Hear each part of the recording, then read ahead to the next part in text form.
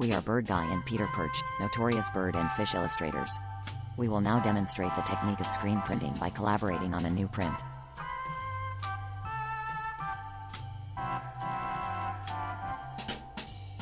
Step 1. Design your print. The first step is to create a design or artwork that you want to print.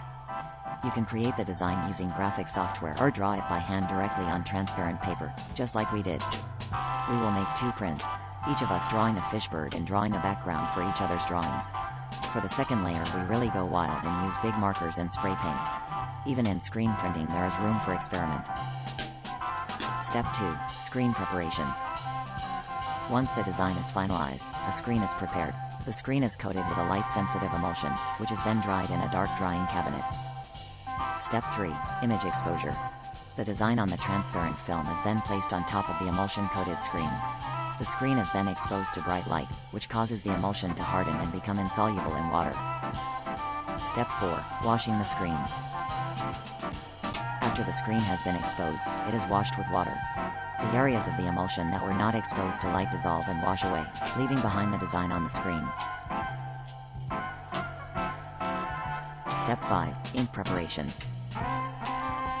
The ink is then prepared by mixing the desired colors. Sometimes retarder is added to slow the drying of water-based ink into the screen.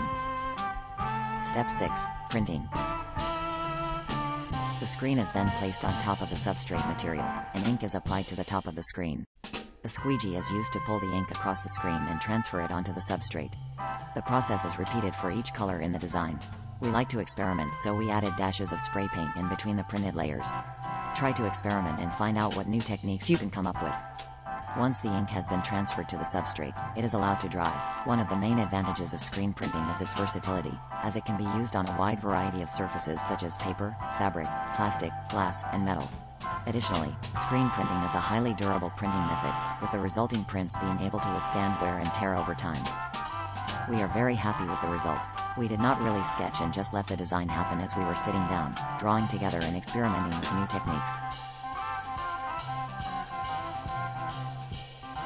Now it's your turn to make new art using screen printing. Make more art, don't let the computers win.